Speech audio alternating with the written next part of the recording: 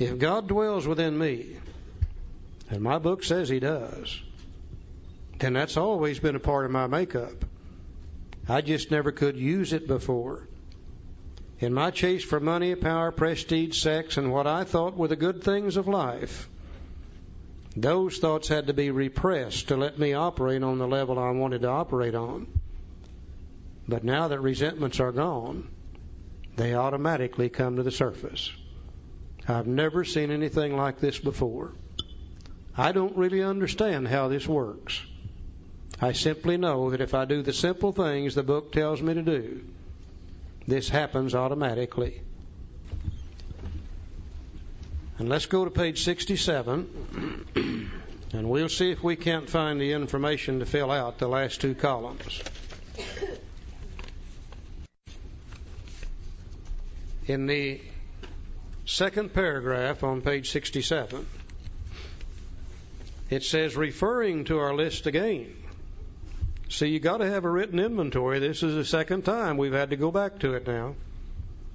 Referring to our list again, putting out of our minds the wrongs others had done, we resolutely looked for our own mistakes.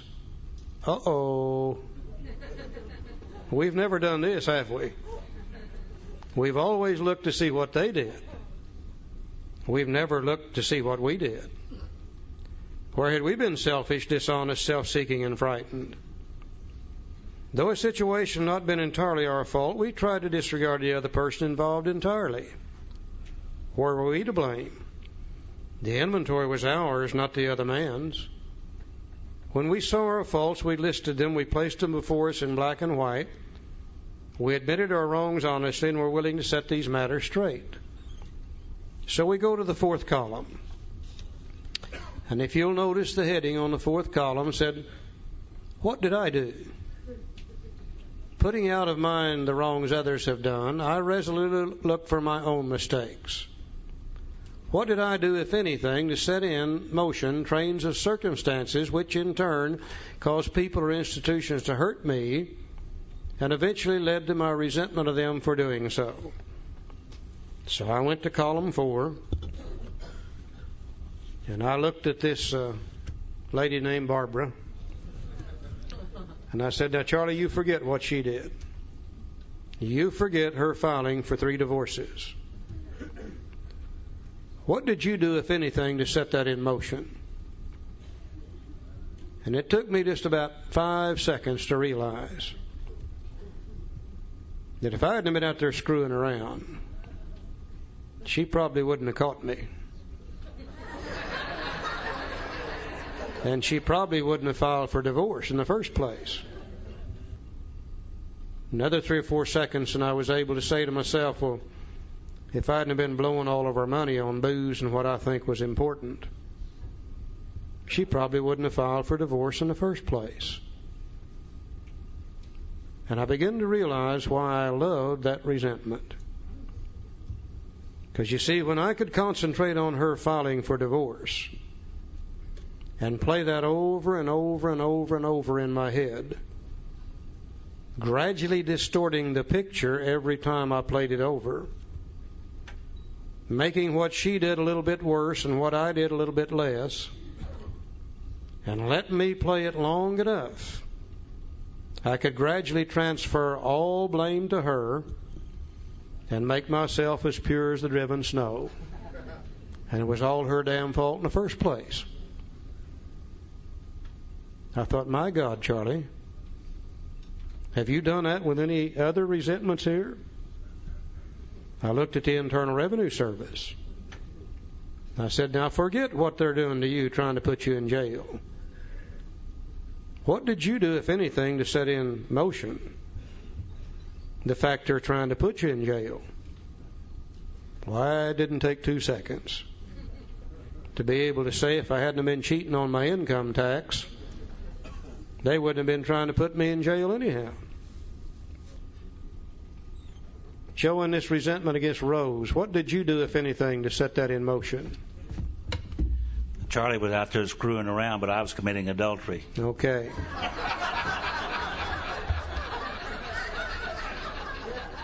sneaking around behind her back and lying to her all the time. And Rose finally got enough of it. She said, I'll show him. And she went out and had her own affair.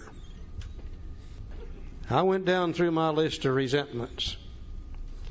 I never found a name on there that I hadn't done something to them to set this thing in motion.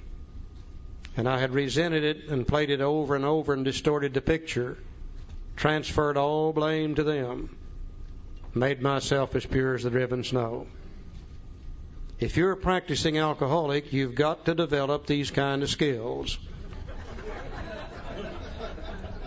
You know, we have a conscience. We're not drunken bums. We know the difference between right and wrong. And I don't think we could live with ourselves if we had to honestly see what was going on whenever we're out there doing our thing. But you see, we never have to see it because we've got this convenient thing called resentments that we play them over and over, distort the picture, and transfer all blame to others until we take an honest look at these resentments and see the part that we played. Now, in the fifth column, you see the major character defects talked about in the big book. Where had I been selfish, dishonest, self-seeking, frightened, or inconsiderate? All other character defects stem from these. In the fifth column, I asked myself this question. Which of the above character defects caused me to do what I did? Or caused me to want to hold on to the old resentment even though I may have done nothing to cause it? Now, going back to Barbara again.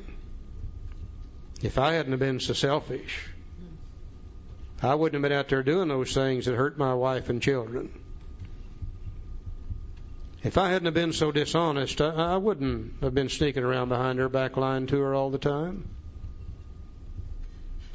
If I hadn't have been so self-seeking and frightened, saying to myself, man, you're getting close to 40 years old. If you're ever going to do some of that, you better go do it before it's too late. Fear drives us to do things like that. If I hadn't been so inconsiderate of my wife and children, I wouldn't have been taking the chance of hurting them in the first place.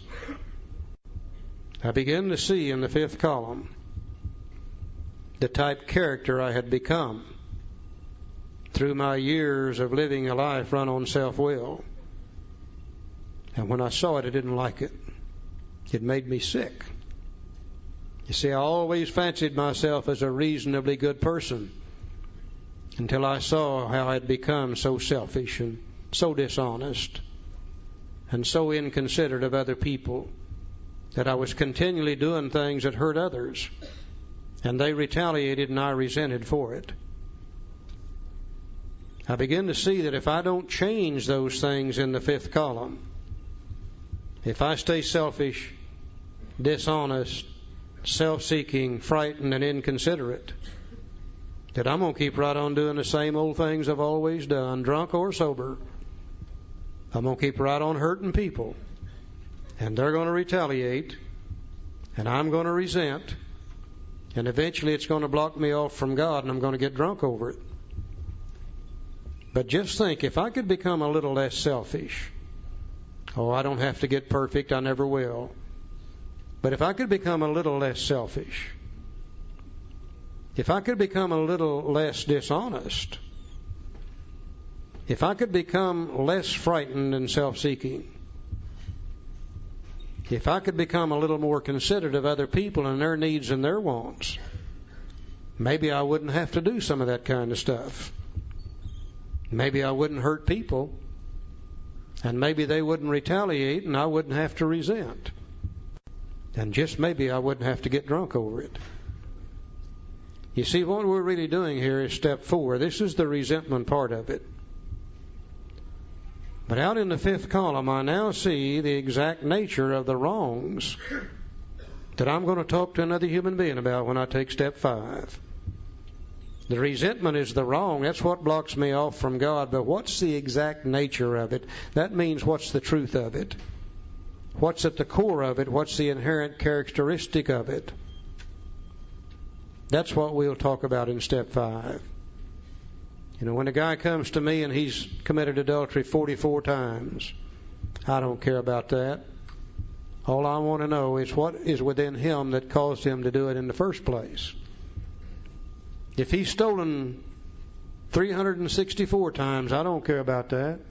What I want to know is what's within him that caused him to do that. That's what we'll talk about in step 5. In that 5th column, I now see the character defects, and I'm going to become willing to turn loose of in step 6. Out there in that 5th column, I see the shortcomings now I'm going to ask God to take away in step 7. And in my case, all the names from column 1 came off of this sheet to be added to the sheet later to be used for steps 8 and 9. Because you see, when I get to step 8, it says I've got the list. I made it when I took step 4. In my case, every one of those. In your case, probably some of them. Now, what I've really done, if I have done this the way the Big Book says, is I have prepared myself with all the information I need for steps 4, 5, 6, 7, 8, and 9, resentment-wise. Now, I hear some of you saying, and I hear awful good. I've got good hearing. Charlie hears good. I hear some of you saying, well, Charlie, that's probably right on those that we did something to them. But how about those that did it to us? And we didn't have anything to do with that. How about those that hurt us as kids growing up? How about those that hurt us in our marriages that we didn't do anything to cause it? Aren't we justified in having that kind of resentment? Well, I guess we are if we want to get drunk over it. But you see, a justified resentment blocks you off from God just like an unjustified resentment does. When you got a justified resentment churning around in your head, then whoever or whatever you're resenting is controlling your thinking. If they're controlling your thinking, they're controlling your decisions. They're controlling your life for you. And you have given them power to actually kill you. Because you've given them power to cause you to get drunk again. Now, if you've got one of those resentments, and I don't care what it is, I don't care whether it's physical abuse, mental abuse, sexual abuse, or whatever. And I keep hearing in AA all the time this sexual abuse thing. And it usually centers on young women. But let me tell you something, men know about that too. I don't know how many 5th steps I've taken with men, and nearly every one of us, somewhere in the background, we've had that kind of stuff too. It's not just women, it's men. If you've got one of those kind of resentments, and you don't want to get rid of it, knowing full well it might get you drunk, then we better get it on this sheet of paper and take a look at it and see what we're doing with it. We're probably using it for rationalization and justification. To rationalize not doing things we ought to go do, or just as importantly, to rationalize and justify doing things that we shouldn't be doing in the first place. Oh, the greatest excuse in the world is, if they hadn't have done that to me, then I wouldn't have to be the way I am today. They call that victimization. Now, I don't really think we got any place for that in AA. We're all adults. It's time for us to realize that whatever's happened to us in the past does not have to control what we do today. And it really doesn't make any sense to let somebody hurt me 5, 10, 15, 20 years ago and then let them hurt me every day for the rest of my life. If I'm resenting them, they've got me, and they're going to kill me. I need to put them on this sheet. Put down their name. What did they do to me? What part of self is affected? What did I do, if anything, to set it in motion? In this case, nothing. But then let's look in the 4th column. Are we so dishonest with ourselves we refuse to see the truth? Let's look in the fifth column and see if maybe we are so frightened of facing life without it. We refuse to turn it loose. Because, after all, if we turn it loose, then we've got to take responsibility for our own behavior. It's a hell of a lot easier to blame it on others. Are we so afraid of facing life without it? We won't turn it loose. Are we so inconsiderate of another human being that we fail to recognize that people that do those things to us, they're not necessarily bad people. They're sick people. They didn't necessarily do it to us. They would have done it to anybody in that position. If we could even begin to consider that, maybe we can start a forgiving process. Maybe we could straighten up a relationship with another human being before it's too late. After they're dead, it's too late. I'll guarantee you it is. Maybe we can do it while we're all still alive. If we will do those things, I think we can get rid of that resentment too when we really see the truth behind it and what we're doing with it. If we can't get rid of it that way, then we can use the ultimate tool. By golly, we can pray for them. And if we pray for one of those people who resent, that doesn't mean that we approve of what they did. That doesn't mean we're going to take them by the hand and walk hand in hand with them for the rest of our life. What it means is we're tired of letting them control us, dominate us, and rule us every day for the rest of our life. We can get rid of those kind of resentments too. And if we don't want to do that, then chances are we're using it for some reason. And we need to look at it very, very carefully, Joe. It takes two people to make a prison, the prisoner and the jailer. You have to turn them loose and let them out and turn them loose. All those people that I hated had to turn them loose. Charlie said, I don't want to be a victim anymore. And I don't think Alcoholics Anonymous may be the only association left on the face of the earth that won't allow us to be victims. There's victims going on all out there. Everybody wants to be a victim of something, But we in AA won't let each other do that because we have a way out. When everything else fails, we can pray for them. They need the prayers and we need to practice. I see in many AA meetings where we've gone into this group therapy stuff, and we sit around the table and we discuss what those people did to us, and we try to figure out why they did it.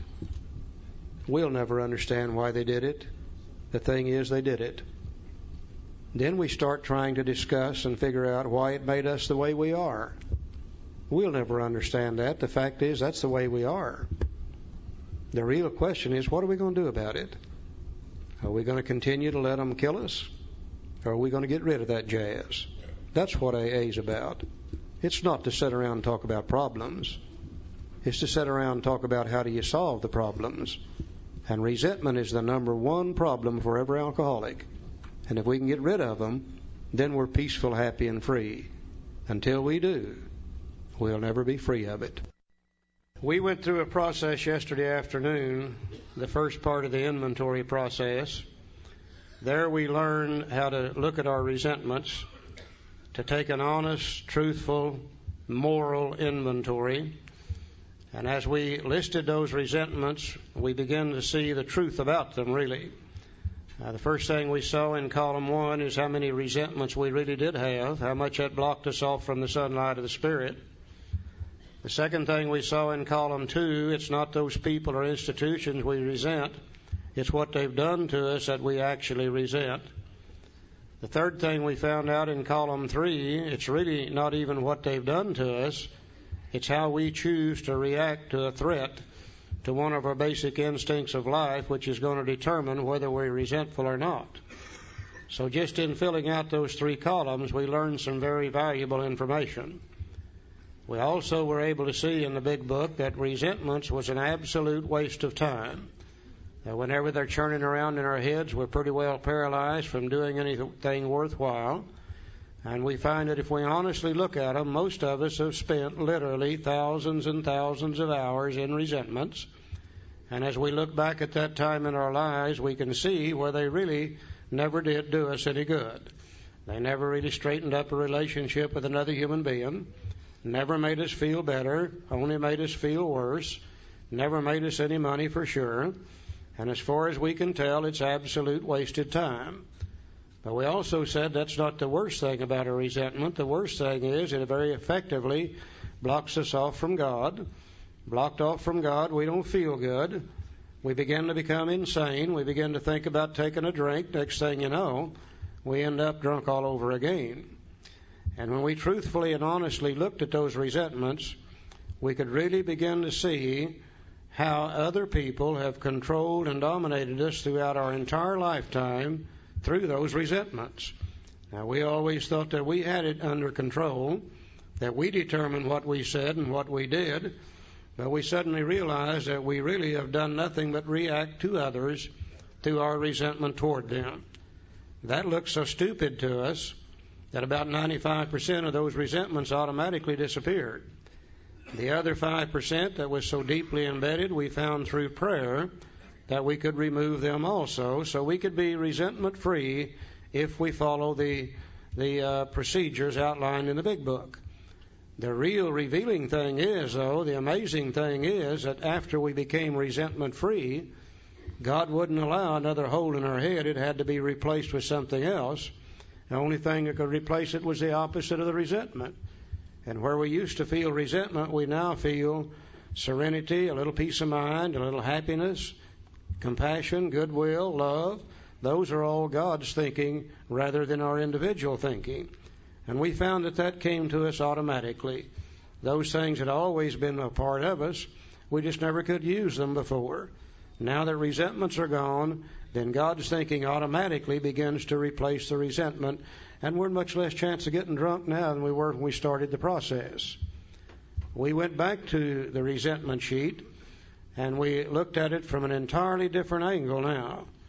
We began to look at it to see what had we done to set that thing in motion, or what did we do we had never looked at before. And in our fourth column, we found that in almost all cases, whatever the resentment was, we ourselves did something to set it in motion. And we hurt other people, they retaliated, we resented, we played the resentment over and over and over, distorted the picture, finally transferred all blame to other people. A good practicing alcoholic has to be able to do that. We just couldn't live if we didn't have that ability. So we really, in the fourth column, really did begin to look at the truth of the resentment to see the part that we had played. And in most cases, we ourselves set the ball rolling. We looked in the fifth column to see the exact nature of that resentment. The resentment was the wrong, but what was at the actual core of it or at the center of it?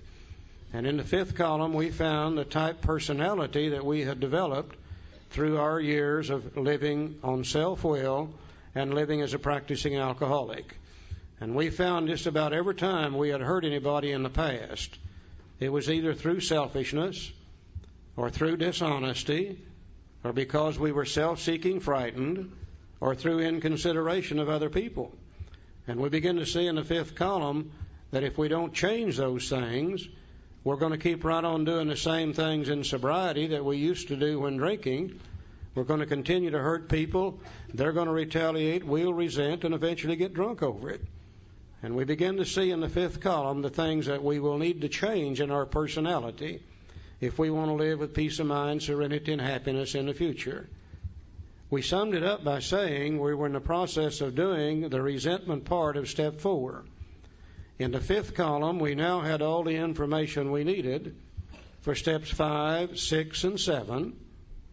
And then the names in the first column, those that we had harmed, they come off of there to be added to the list to be used for 8 and 9 at a later date. So we really ended up in this simple little inventory with all the information we needed for 4, 5, 6, 7, 8, and 9 resentment-wise. Very positive thing took place. Resentments disappeared, and they were replaced with love, patience, tolerance, compassion, and goodwill. So there was nothing to be afraid of. There was nothing too complicated. There was not a list of dirty, filthy, nasty items, just a simple inventory. Now, we don't want to give you the impression that you can always be 100% free of resentments. You know, God never gave us anything bad. It depends on what we do with things as to whether they become bad or not. A resentment used right can be used for a worthwhile purpose. If somebody does something to me that threatens my self-esteem, if it would cause me to look at me and see some things that I need to change, and I go ahead and make those changes, then that resentment can be used for a worthwhile purpose. For instance, if we're living in the neighborhood, all the old houses are run down. Mine's no worse than anybody else's. They all need painting. They got broken window screens and panes. And I sit on my front porch each evening after work, and I rock, and I'm very complacent about that situation. One day I look up, though, and some idiot has moved in across the street. He's out there painting his house, fixing his window screens and window panes, makes my house look bad. I resent the hell out of him for doing that. I say, who in the hell is he moving here and in here and screwing up this whole neighborhood?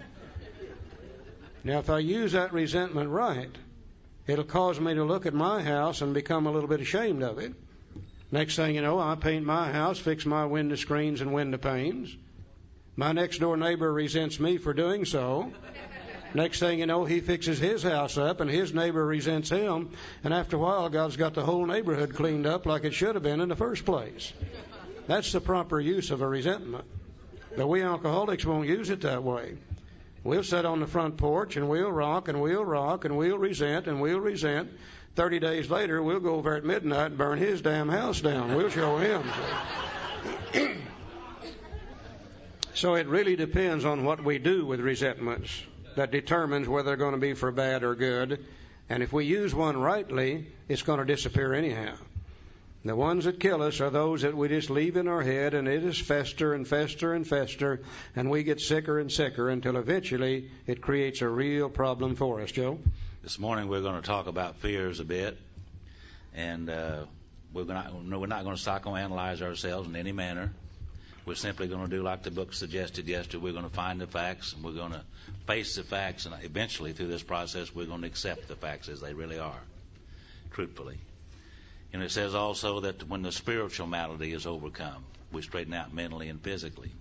The spiritual malady not only is my relationship with God, but my relationship with me, my mental attitudes, and my relationship with other people. So that's another form of spiritual malady that I had. And Dr. Jung said we're going to have a look at our ideas, emotions, and attitudes, and that's what we're doing through this inventory process. We're looking at ideas, emotions, and attitudes and see where they came from. And if we will, we'll go back now to page 18.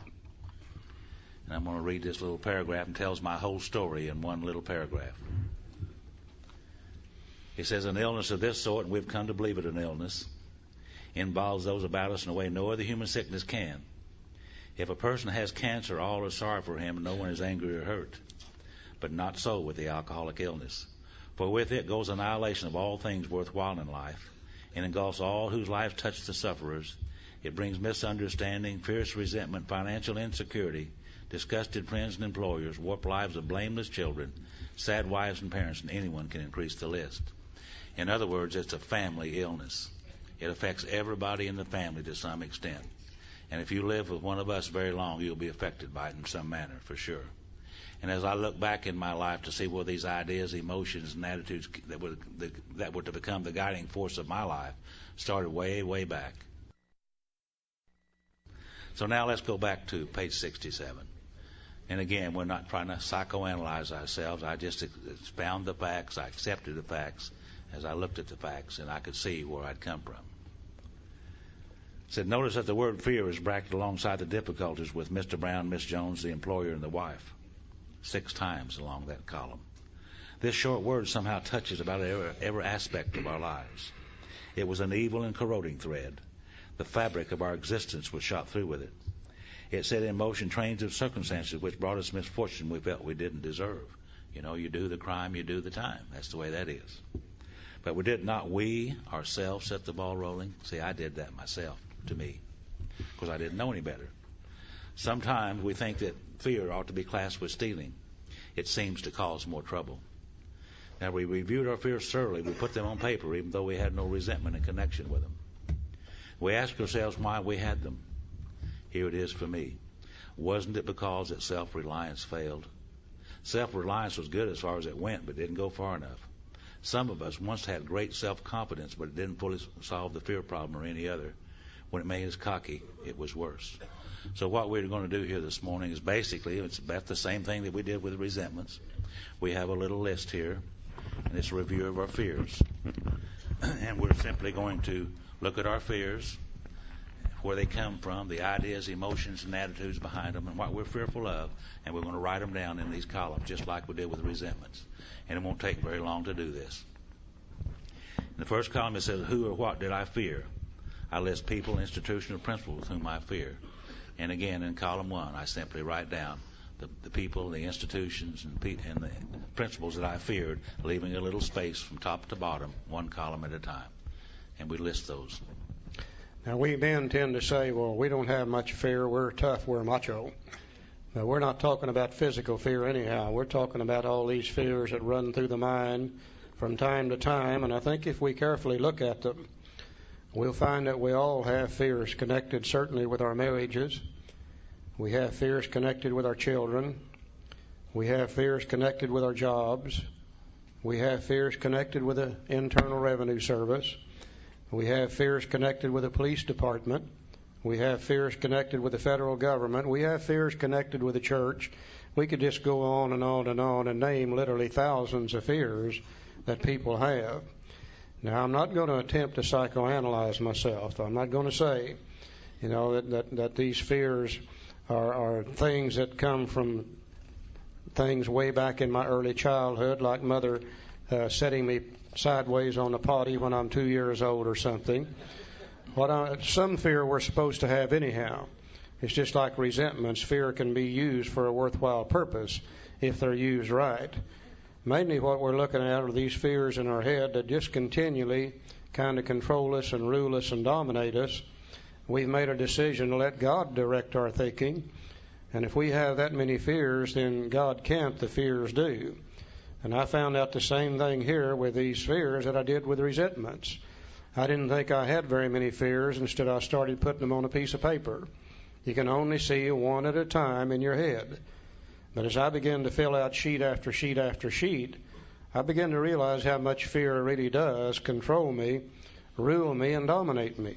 So I did the same thing that I did with resentments. Started top to bottom, listed each fear, leaving a little space between each one of them. And it's amazing when we see how much fear we really do have. We'll never see it till we put it on a sheet of paper. Joe? See, for many years, I didn't think I had any fears at all. I thought that was a very, very brave attitude that I had.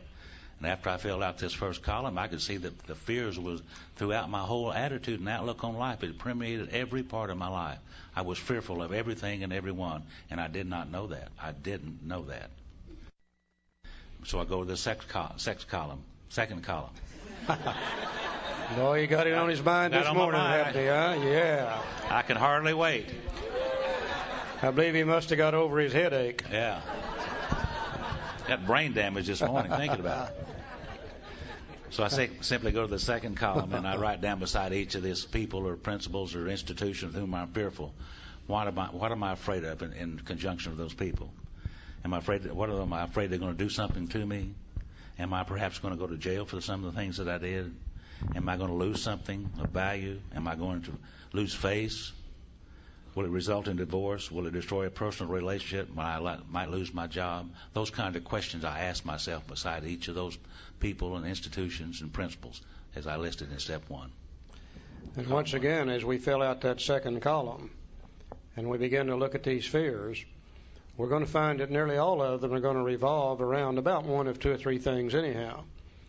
Nearly every fear I've ever had revolves around the fact that I'm either not going to get something that I really want, or I'm going to lose something I've already got, or I've done something to another human being I shouldn't have done, and I'm worried to death about what they're going to do whenever they catch me. Nearly all of them will center somewhere around those things. So we simply just put down the cause of the fear. And again, I'm not going to say, well, I'm afraid of the dark because Mother set me on the potty sideways. Some fear I'm supposed to have. You betcha I'm a little bit afraid of the dark. Why? Well, I don't have headlights and I can't see at night, and that keeps me from getting hurt. It brings caution. I'm a little bit afraid of the heights. Why? Well, I don't have wings and I can't fly. keeps me from getting hurt. But if those kind of fears should keep me from going outside after dark, if they should keep me from riding in an elevator or an airplane, then I better look at them very closely. They're beginning to really, really rule me and dominate me. Most of my fears, though, center around just basically 2 or 3 things. I'm afraid I'm going to lose what I got, not going to get what I want, or I've done something I shouldn't have, and I'm afraid what they're going to do when they catch me. Very simple process. Column 3. Go to column 3 and what part of self was affected. And again, that's why I need that information on the basic instincts of life and the working knowledge of some of those words and ideas to enable to do the 3rd column. If you don't have a God in your life and you're living without God and you don't need other people and you're living on your own will, then there's only one thing you can do, and that's to try to satisfy your basic instincts of life. And that's what I was doing. I was operating on my own. So what part of myself was affected? Was it my self-esteem? Was it my security, my ambitions, personal or sex relations which have been interfered with? Is those the things that happened? And I look down at the 3rd column, and beside each name, again, in each instance, I write down one of those basic instincts of life, the part of me that was affected by these things. I can't experience fear unless there's a threat to one of the basic instincts of life. And I found out as I filled out the 3rd column, just like I did with resentments, I found out where fear comes from. I didn't know where resentments came from. I didn't know where anger came from. I didn't know where fear comes from. Today I realize it comes from a threat to one of these basic instincts of life. And just like with a resentment, if my basic instincts are at the level that God intends for them to be, if my relationship with God is right, then you can do about anything you want to me, and I'm not going to experience fear because of it. But I'll guarantee you, if my instincts are not under control, my relationship with God is not right, then about anything you do or say to me is going to create fear. Absolutely amazing what we learn about ourselves just by filling out these simple little columns. Now let's go to the 4th column. Go to the 4th column, and we try to put out of our minds all these things that happened so far, and we write down, what did I do? What did I do to set the ball rolling? Did I do the crime to do the time? Yes, I did that. Was it when my wife was going to divorce me and I was fearful of it? What did I do? What were some of the things that I did? Well, I was uncaring for her. I didn't care about her, didn't consider her in any manner, in any way, and therefore I was afraid, and I didn't know that. See, I really didn't know that I was afraid of those things. It told us way back in step 3 that we invariably find that we've made decisions based on self, which later placed us in a position to be hurt. And we've made decisions trying to satisfy our basic instincts of life. And running on self-will, those basic instincts become insatiable things. We never get enough to satisfy them. And we're continually doing things that end up hurting and harming and creating other people. And then we got to be scared to death what they're going to do whenever they catch us. And even if they don't catch us, the guilt and the remorse eats us up here, just like with resentments. So we begin to look at the part we played, and we find that we did the same thing with fears that we did with resentments. As we played them over and over and over in our head, we actually distorted the picture. And the fears that we have in our head today are not true. Oh, they started on truth, but they are no longer true. You see, well, that's one of the definitions of one of those wrongs. Fear is incorrect believing. And if we carefully look at each one of these fears, we're going to find that they're absolutely wrong. They started with truth. We've distorted the picture. And once again, we've used them to transfer blame to others so we don't ever have to look at ourselves. Same identical thing as with resentments. Now let's look into the 5th column. In the 5th column, I simply looked down in these instances. Was I selfish in those interests? In those particular items? Yes, I was very selfish. Because I was so fearful, I was selfish. I was afraid I was going to lose things that I already had, or I was afraid I wasn't going to get some things that I wanted. Was I dishonest? Yes, I was dishonest. I took things from other people that didn't belong to me. And I was very dishonest. It seemed to me like to be successful in any manner was okay with me. So I was extremely a dishonest person, and I didn't know that particularly. And then I was self-seeking and frightened and inconsiderate of other people for sure, because I wanted what I wanted when I wanted it, and I didn't make a damn how I got it, was the way I looked at my life. And if you got in my way, you just shouldn't have. So I was a very selfish, self-seeking, frightened, and inconsiderate individual. and I did not know that. You know, it's absolutely a life living on hell.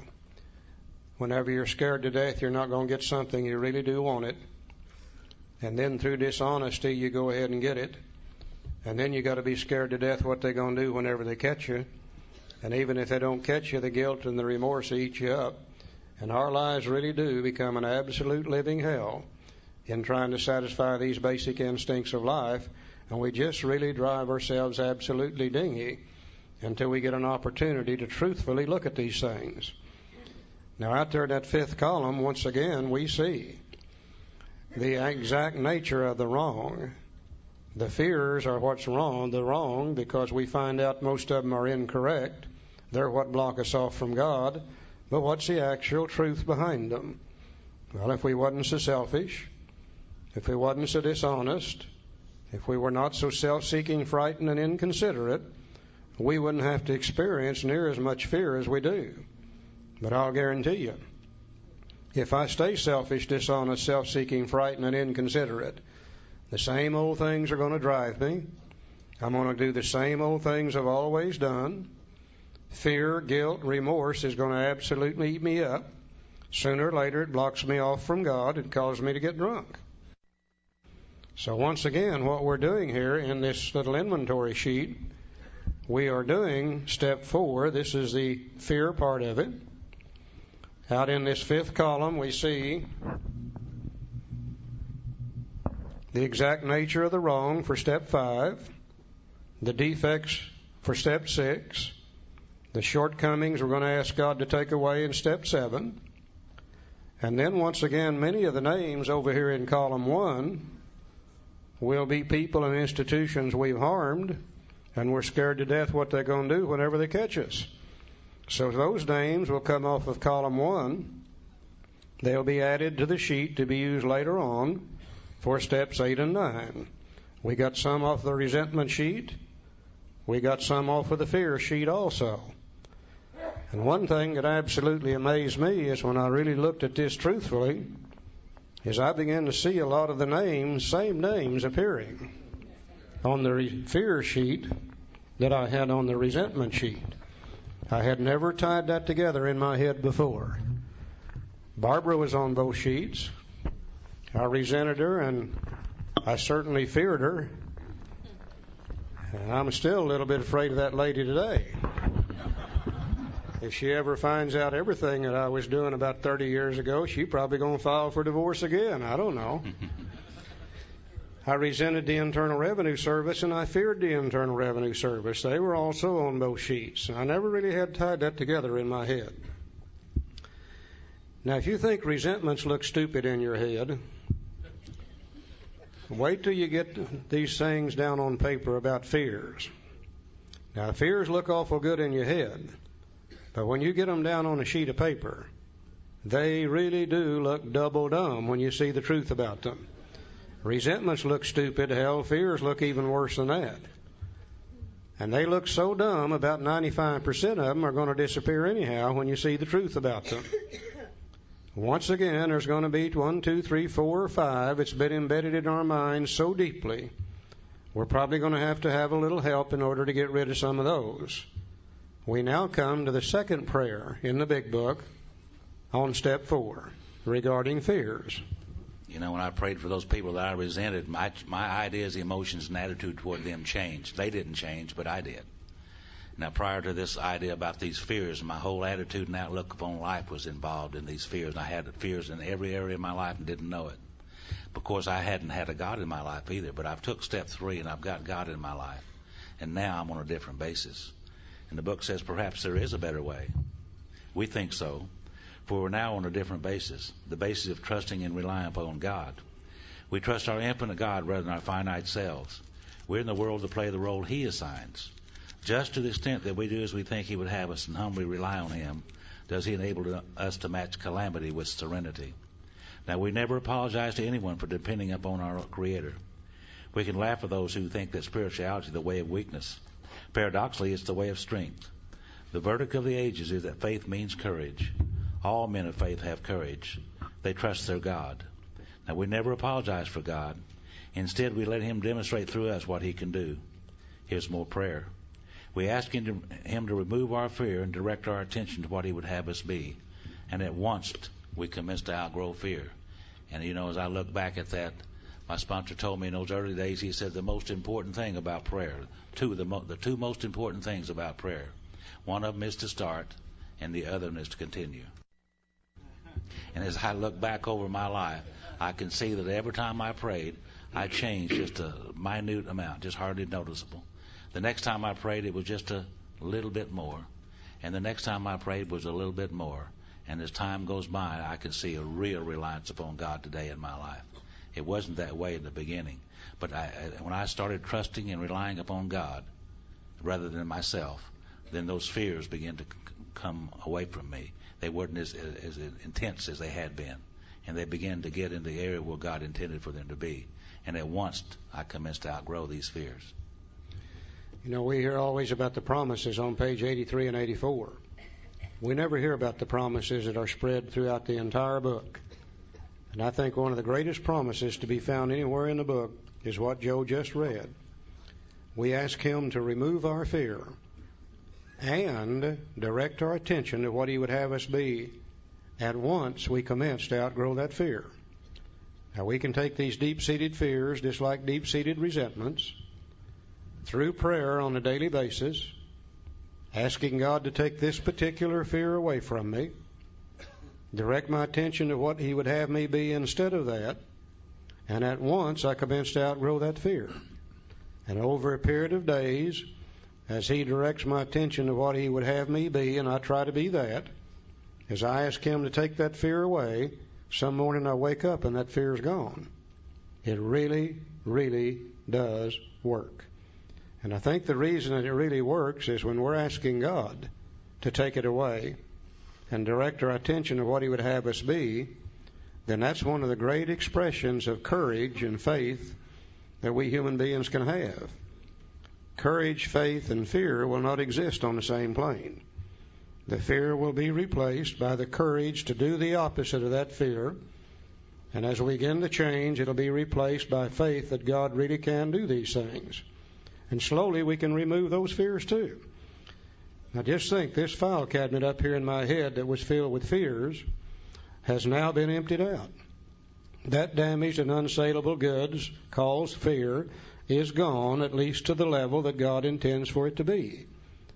Once again, God's not going to allow another hole in my head. The fears, if they disappear, they got to be replaced with the opposite. And the opposite will be faith and courage, the opposite of the fear itself. If God dwells within me, that's always been a part of my makeup. I just never could use it before. In my chase for money, power, prestige, and sex, in my desire to fulfill the basic instincts of life, in my just worries about I wouldn't get what I want and I'd lose what I got or they're going to catch me at it, faith and courage had to be repressed and I had to operate on that fear level. But now that the fear is gone, faith and courage automatically comes to the surface. Another positive happening. 2/3 of my store now have some peace of mind, serenity, and happiness in them, and I'm in much less chance of drinking now than I was before I started the inventory process.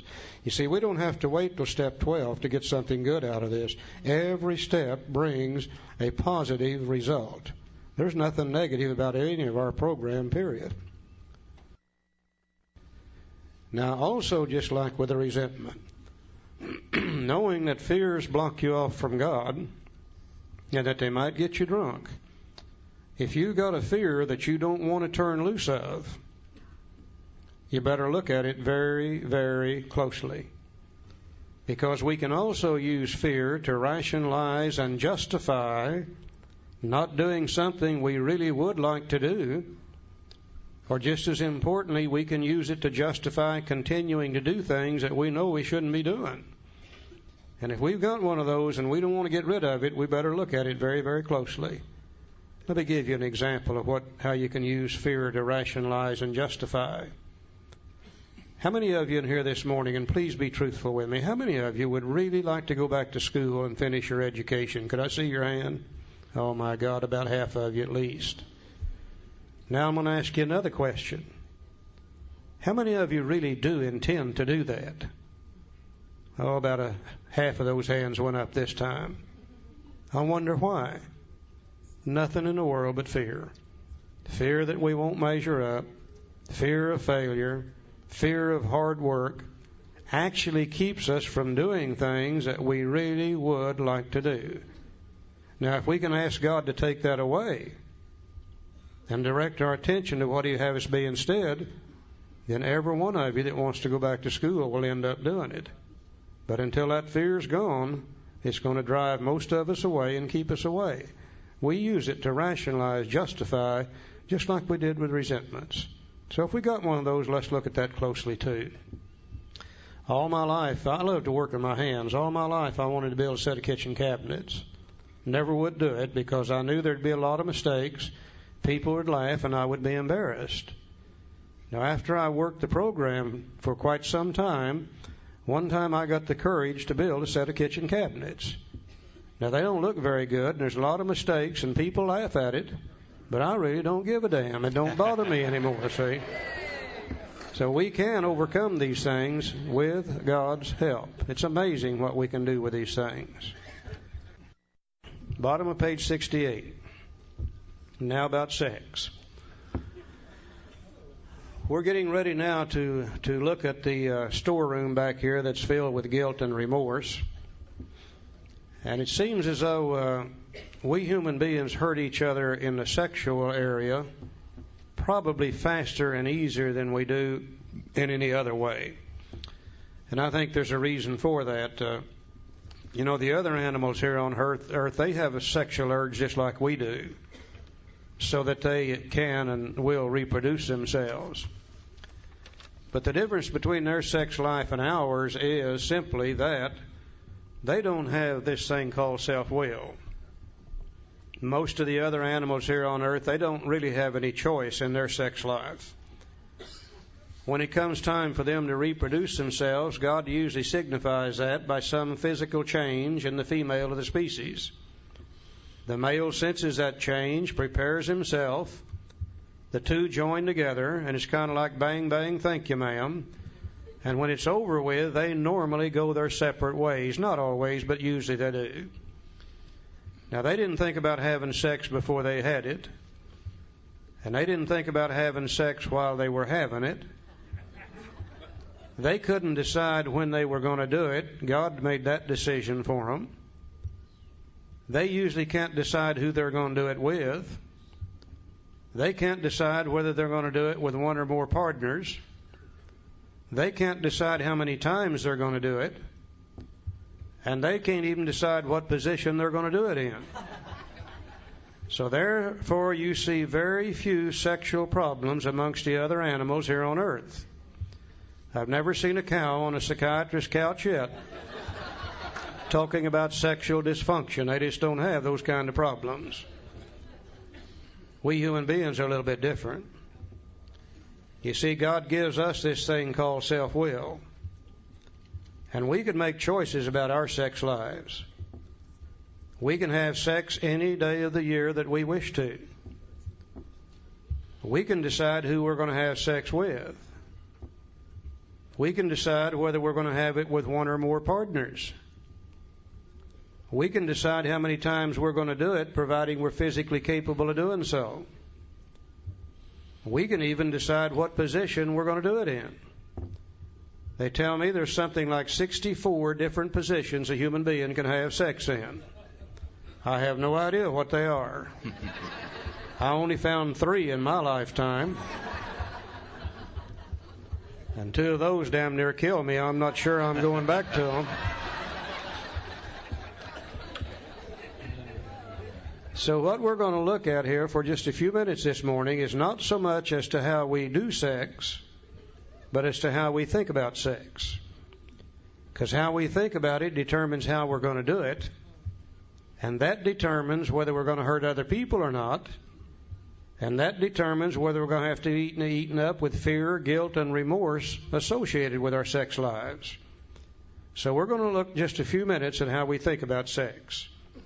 He said many of us needed an overhauling there. Now, you older fellas, don't get your hopes up. We're talking about mental, not physical. But above all, we tried to be sensible on this question. It's so easy to get way off the track. Here we find human opinions running to extremes, absurd extremes perhaps. One set of voices cry that sex is a lust of our lower nature, a base necessity of procreation. I've heard them all my life. They're the ones that say sex is a dirty thing. You ought to do it at one time, in one position, with one person only. The only reason to do it is to reproduce yourself. And if you enjoy it, it's a sinful thing. I've heard them as far back as I can remember. They are to the extremes on one side.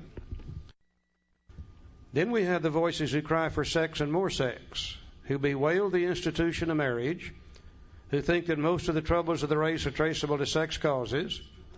They think we do not have enough of it or that it isn't the right kind. They see its significance everywhere. And you hear them today.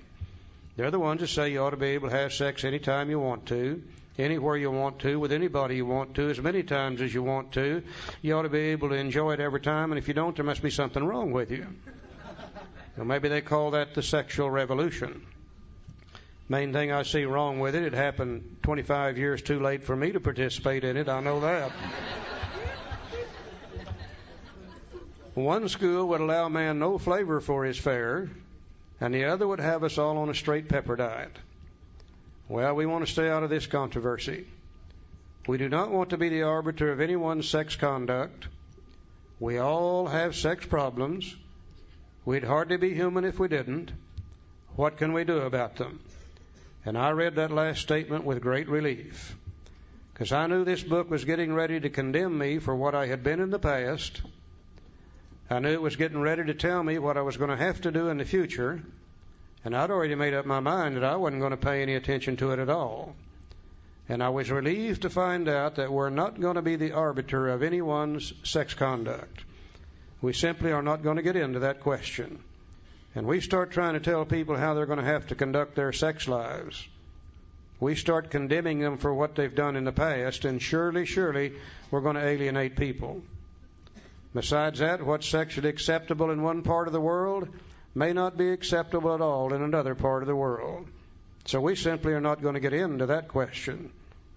What we are going to see is a simple little way to review our own past sex conduct, see what we've been doing with it, see if perhaps we've been using it for the wrong purposes in some cases, look at those people we've hurt by it, then try to shape a sex life of the future where we can still engage in it and enjoy it, yet at the same time not hurt other people. And if we don't do something about it and we continue to hurt other people and feel the fear, guilt, and remorse, sooner or later it'll block us off from God and we end up getting drunk over it. We're going to see here the same set of instructions that we used to look at sex that we had for resentments. Only difference is they're worded a little differently, which is Bill's way of doing things. We've reviewed our own conduct over the years past. Where had we been selfish, dishonest, or inconsiderate? Whom had we hurt? Did we unjustifiably arouse jealousy, suspicion, or bitterness? Where were we at fault?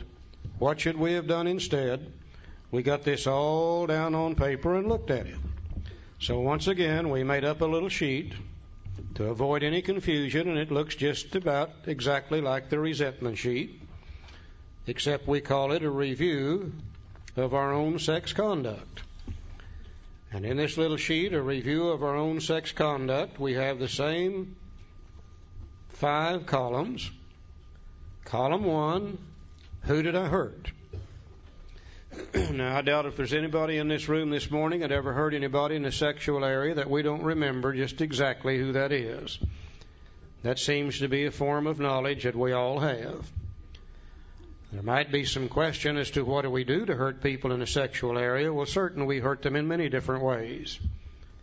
For instance, if I'm in a married relationship and I go outside of that relationship and I have sex out there, and my wife finds out about it, then surely I've created a problem from her, if not physically, at least emotionally. If that sexual escapade creates a trouble between my wife and I, there's children in my home, then I've hurt my children also by the same sexual escapade. If the lady I had sex with out there, if it becomes common knowledge, I've hurt her too. If she has a husband and children, I've hurt them also. One sex act could hurt many, many different people. I think sometimes we hurt people in a sexual area by demanding more than our fair share. Maybe our partner isn't too keen about having sex every time we want to. Rather than consider their needs, wants, and desires, we selfishly demand that they have sex with us when they really don't want to. Surely that creates a problem for them, if not physically, at least emotionally. I think sometimes we hurt people in the sexual area by demanding that they do things with us physically, sexually, that they really don't want to do. And once again, rather than consider their needs and wants, we selfishly demand those things. Surely we create a problem for them, if not physically, at least emotionally. I think sometimes we hurt people in the sexual area just by withholding sex. Maybe we're not too keen to have sex every time our partner wants to, and rather than consider their needs and wants, we selfishly withhold when perhaps we should give in a little more often. I think we hurt many people in many different ways, and we pretty well know what they are. Column 1, we list their names. Column 2, what did I do to hurt them? Column 3, what part of self is affected? Now, you would think if I hurt anybody in the sexual area, that it would be caused by the sex instinct. And probably part of the time that's true. Sometimes, in order to get the physical, the emotional gratification that comes at the moment of successful completion of the sex act, maybe I'm doing the wrong thing at the wrong time with the wrong person because of the sex instinct. But I think if we will carefully review each situation, we're going to find that usually the other two instincts are involved just as much as sex, and in many cases even more so, and sometimes sex really doesn't have a hell of a lot to do with it. Now, I'm going to express an opinion, and I want to make sure that everybody understands this is my opinion. It's not AA's opinion, not Joe's, not anybody else's, just mine. Today, I am convinced that God gave us the sex urge so that we could reproduce ourselves. I'm also convinced He made it a very enjoyable thing so we would do so. I don't think you and I would do the kind of work involved in sex if we didn't get something out of it. Now, if we're doing sex for purposes other than reproduction or enjoyment, then we might be doing sex for purposes other than what God intended. For instance, we boys found at a very early age that you can use sex to build your self-esteem. After all, the more members of the opposite sex you can attract to yourself, the greater man you really are, we thought. Now, we boys, I don't know what you girls called it, but we boys called it John Wayneism. Jane Wayne. Joe said Jane Wayne. Some of you girls tell me you use sex for the same purposes. Now, if that's what we're using sex for, that has nothing to do with reproduction, really has nothing to do with enjoyment. That's to fulfill a part of the social instinct, and sex really doesn't have a hell of a lot to do with it. Sometimes we use sex to buy a personal relationship. Maybe we're just lonesome. Maybe we just want somebody to pay attention to us. And we found out a long time ago we can give sex and buy back a personal relationship. Now, that's not to reproduce, that's not to enjoy. That's also to fulfill a part of the social instinct. Sometimes we use sex to buy material security.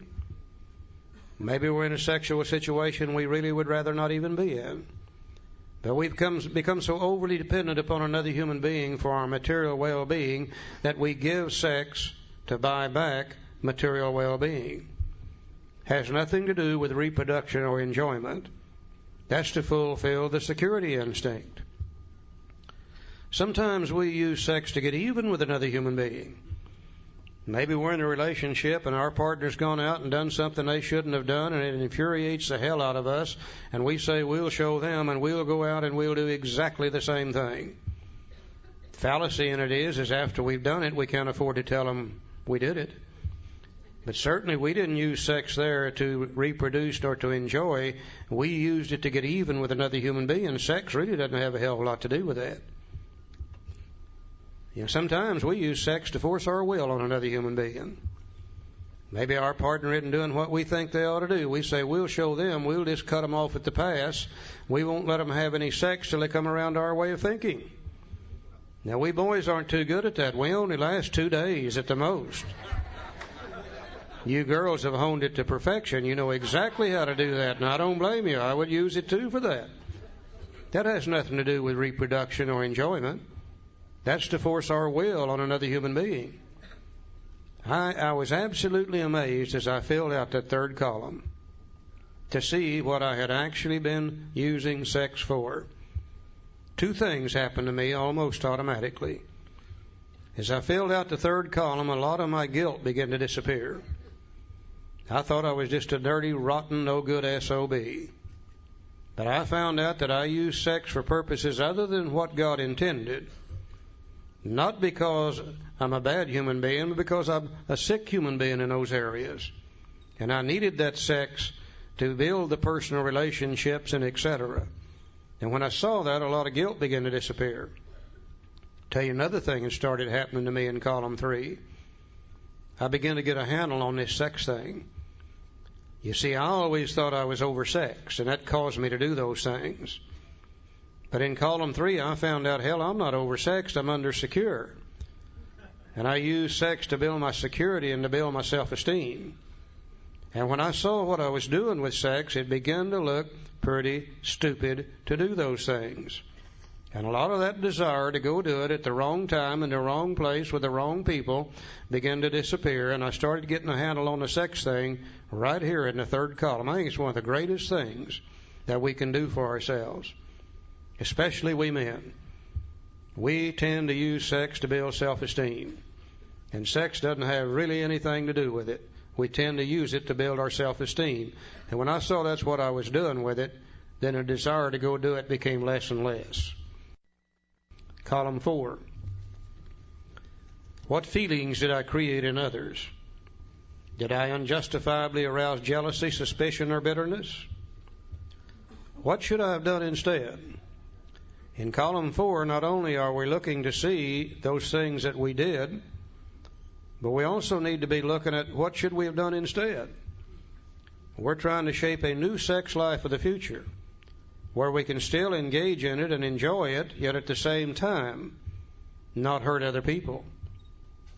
Column 5. Which character defect is involved? Same old deal. If I wasn't so selfish, I wouldn't be doing some of those things in a sexual area that hurt other people. If I wasn't so dishonest, I wouldn't be sneaking around behind my wife's back lying to her all the time anyhow. If I wasn't so afraid of facing life without that sex to build my self-esteem and ego and etc., probably wouldn't be doing it in the first place. If I really considered my wife and my children and other human beings ahead of my own needs and wants, I wouldn't be doing those things that's going to take a chance on hurting other people. But I'll guarantee you, if I stay selfish, dishonest, self-seeking, frightened, and inconsiderate, I'm going to keep right on doing the same old things. I'm going to keep right on hurting people in the sexual area. I'm going to have to be scared to death of what they're going to do if they catch me. The guilt and remorse eats me up. Sooner or later, it blocks me off from God, and I end up drunk over it. It's not a question of right and wrong. It's a question of what can we do and live with it with peace of mind and happiness and be able to stay sober in the future. At the very least, we're going to have to do something about some of these things, or sooner or later it eats us up. Now, once again, we're doing step 4. This is the sex part. In the 5th column, we see all the information now we need for step 5, 6, and 7. Quite naturally, all the names in column 1 will come off of this sheet and be added to the sheet to be used later on for steps 8 and 9. Again, I was amazed to see in many cases the same names appearing on all 3 sheets. Barbara was certainly on all 3 sheets. I even had the Internal Revenue Service on all 3 sheets. I resented them and I feared them, and I gave them a pretty good screwing before I got through with them, too.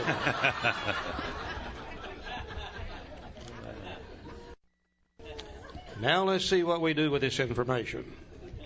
He said, in this way, the way was just outlined, in this way we tried to shape a sane and sound ideal for our future sex life. We subjected each relation to this test. Well, was it selfish or not? And prayer is going to be used 3 different times in the next page or so. Here's the first one. We asked God to mold our ideals and to help us to live up to them. We remembered always that our sex powers were God-given and therefore good, neither to be used lightly or selfishly, nor to be despised or loathed. See, God never did give us anything that was bad. Whatever our ideal turns out to be, we must be willing to grow toward it.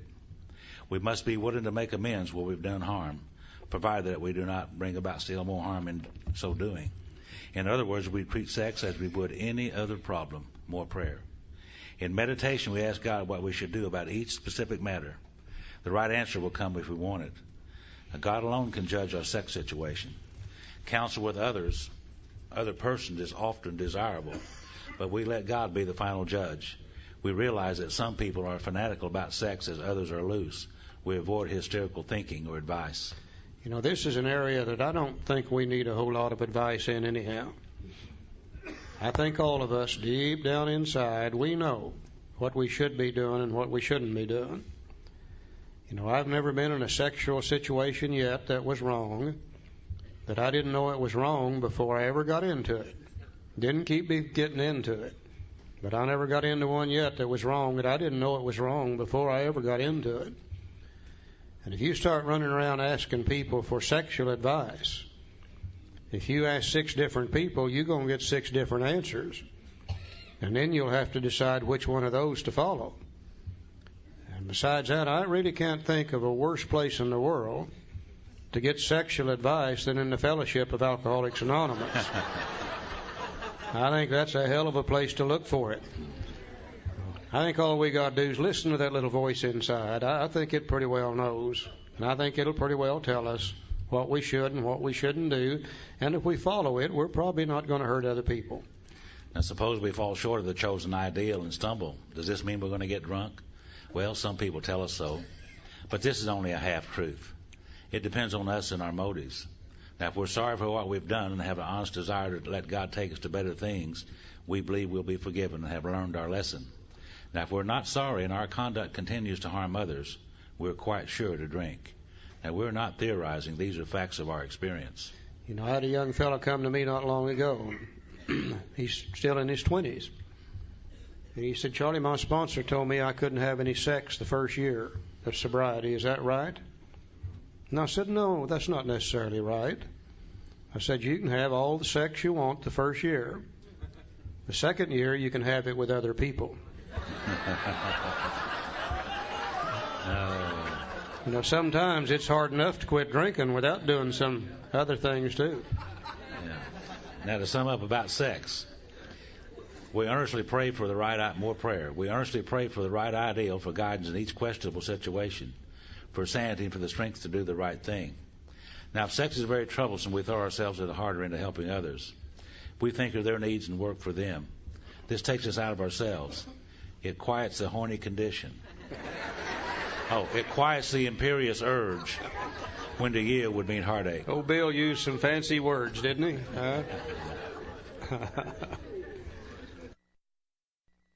Okay.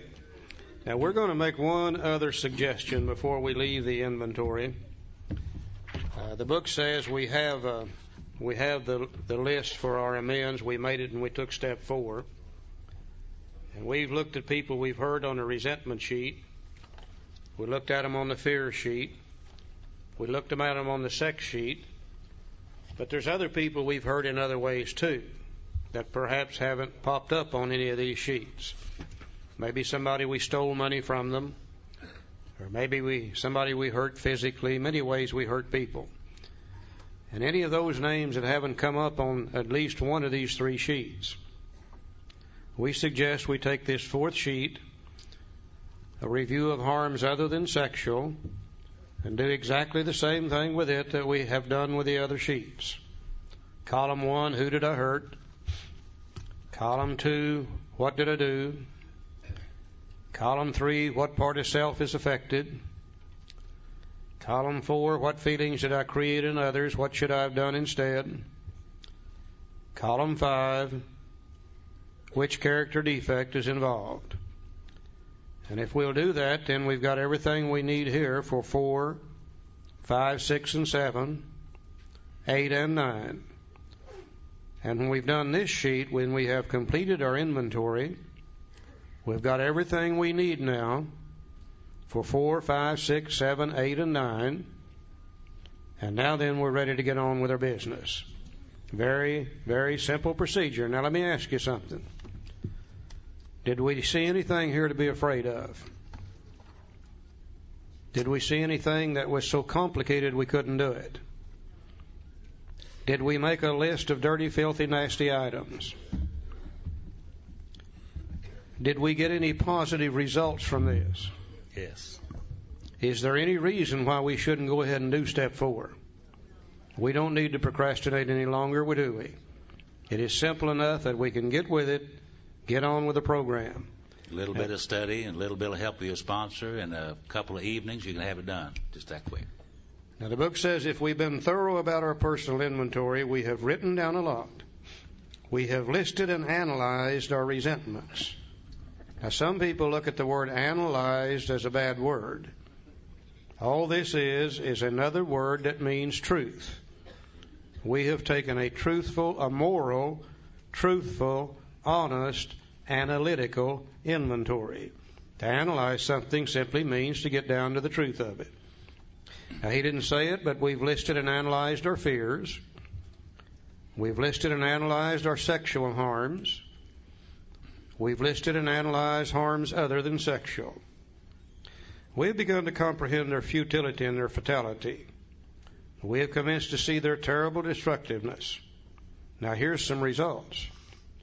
We have begun to learn tolerance, patience, and goodwill toward all men, even our enemies, for we look on them as sick people. My God, what a change in personality already. This is a real change taking place here in step 4. We don't have to wait till step 12 to get something. We have listed the people we've hurt by our conduct and are willing to straighten out the past if we can. In this book, you read again and again that faith did for us what we could not do for ourselves. We hope you are convinced now that God can remove whatever self-will has blocked you off from Him. If you've already made a decision, to step 3, and an inventory of your grosser handicaps, you have made a good beginning. That being so, you have swallowed and digested some big chunks of truth about yourself. So now, what are some of the grosser handicaps which we've looked at? Resentment, fear, guilt, and remorse. What are some of the basic character defects that we've looked at in the basic cause? Selfish, dishonest, self-seeking, frightened, and inconsiderate. We have really looked at those things very carefully, haven't we? Now, the book recognizes it will never be perfect. It said these are our grosser handicaps. I think one of the great mistakes being made in AA today is everybody sitting around and waiting till they get well so they can do step 4 perfect. You can't do that. Let's get rid of these grosser things. We've got another step later on that we're going to use this process for the rest of our life. We'll be inventorying forever, and it'll get better and better. But these are the major things that kill us. We got them behind us. Now we can get on with our business.